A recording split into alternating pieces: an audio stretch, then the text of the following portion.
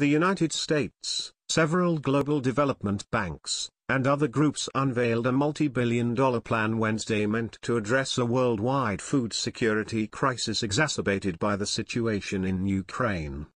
The U.S. Department of the Treasury announced that several global development banks are working swiftly to bring their financing, policy engagement, technical assistance to prevent starvation prompted by the war, rising food costs, and climate damage to crops.